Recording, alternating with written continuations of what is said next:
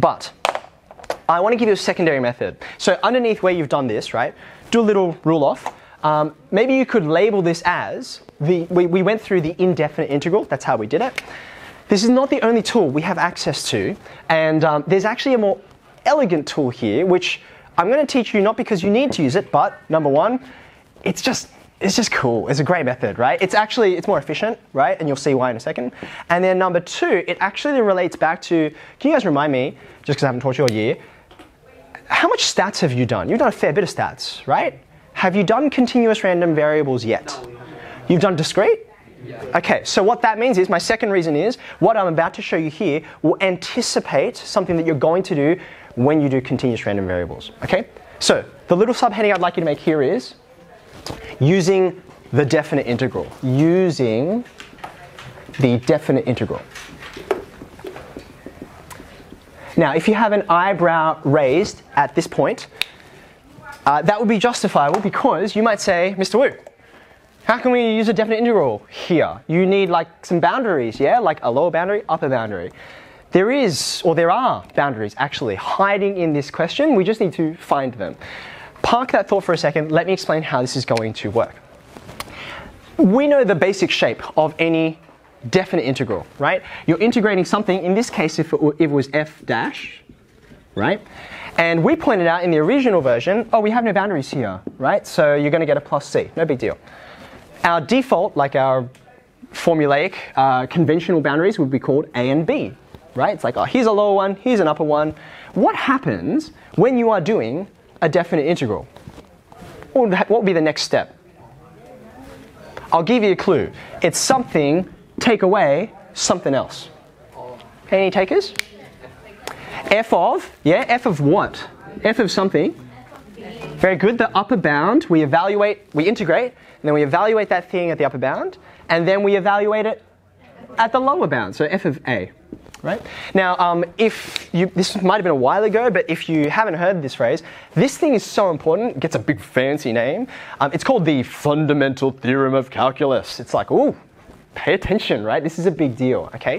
Now, when I first learned this, I was like, yeah, great, but I don't really need to care about this thing itself because it's just so that I can get on with other questions, right? But actually, the reason why it gets such a big fancy name is because how immensely powerful it is. Let me show you how. First, oops, that's not the one I want, that's fine. I want you to notice, see the x's in here? In here? They appear for a moment, they appear on this next line once I've integrated, but then, as soon as I'm ready, they disappear because I put in actual numbers like 5 or 18, right? So the x appears and then it vanishes. It's just there kind of as a placeholder. So as a consequence, it actually gets to represent the fact that it's sort of there for a moment and then disappears. It's actually given a special name. It's called a dummy variable. You might see this appear in textbooks. They refer to this idea whereby the x is going to appear, but then you quickly substitute it for something else. Because I can put anything I like in there in x. I could put t, I could put theta, I could put angad. I mean, it would be awkward, but I could, right? And then I would quickly sub it out. So therefore, just stay with me, right? What I'm going to do is I'm just going to rewrite this line like so. A, B. And instead, I'm just going to put a different variable in there, a different dummy variable, okay? I'm going to use u because that's a traditional letter we use when we're substituting things. Tell me, if I change this on the left-hand side, not a trick question, what changes on the right-hand side?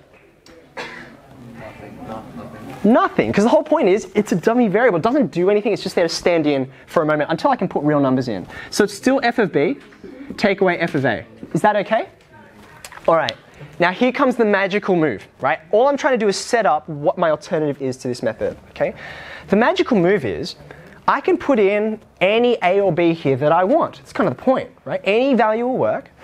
Usually we pick some based on what the question tells us. There are some values here that I could pick for a and b that would be useful to me based on what this question tells me. One of the values is obvious, one of them is not. Does anyone want to have a stab in the dark? There's not many numbers in this question, so just have a guess. Now 0 is a common useful thing because we like zeros. Zeros integrate and differentiate and isolate. It's, ooh, simple stuff, right? The reason in this case I'm not going to go to 0 is because when I sort of scan my eyes through this question, I'm like, oh, no zeros really appearing, at least in this example, okay? What I do have though is, look, I've got f of b, f of a, right? I literally only have a single f of something over there on the left-hand side in terms of actual numbers. What have I got? F of 1, right there, right? So what I could do is I could make one of these 1. And then I can just, if that was f of 1, I could just put a 3 there, okay? So that's what I'd like you to do with me. We're going to make a equal 1. So I'm going to write f of 1 here.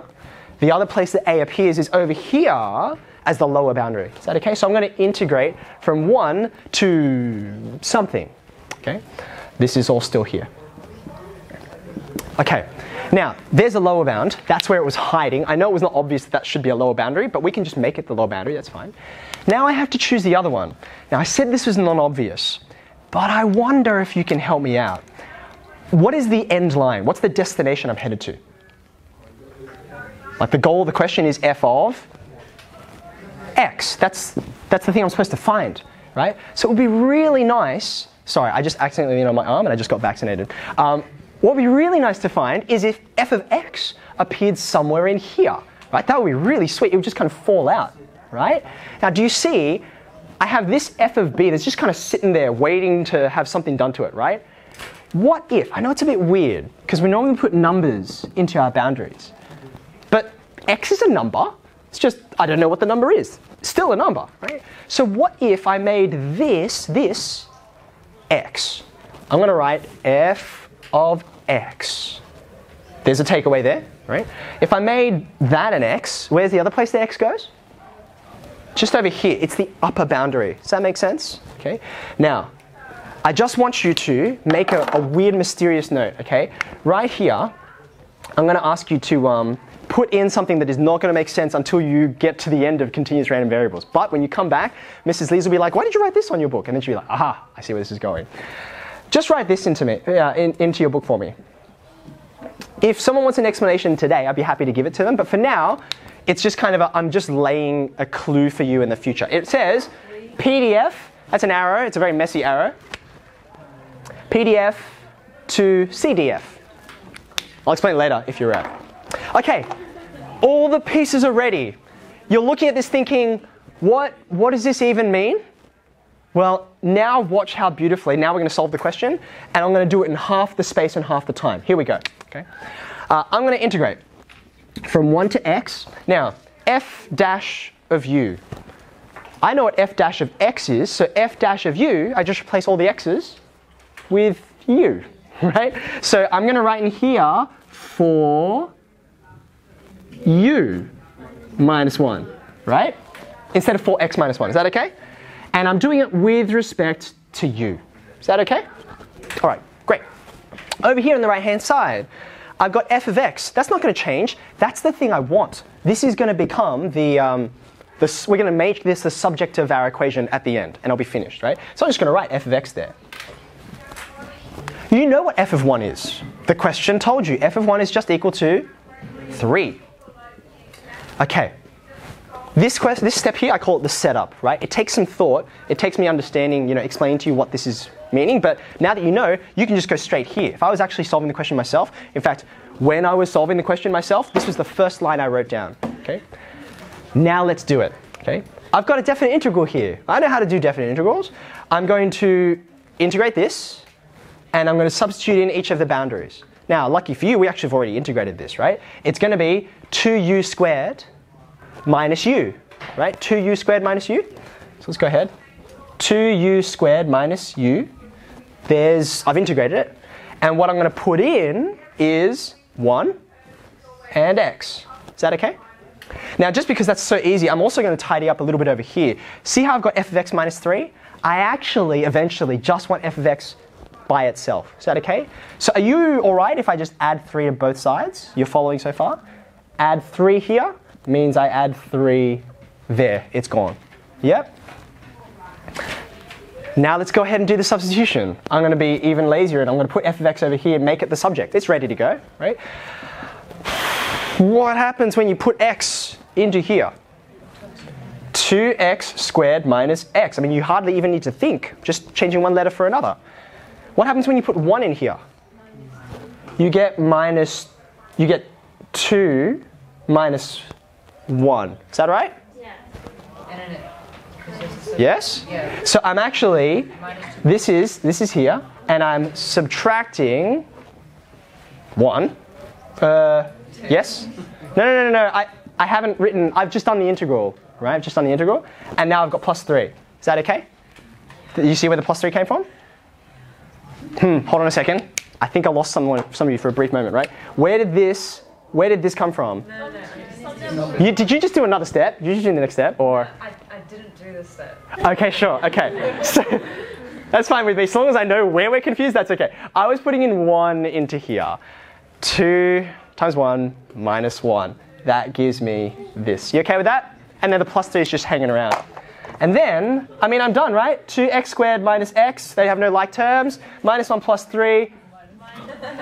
In fact, if I were doing this myself, I wouldn't even have written this line, because I'm like, I can do that arithmetic in my head. Okay?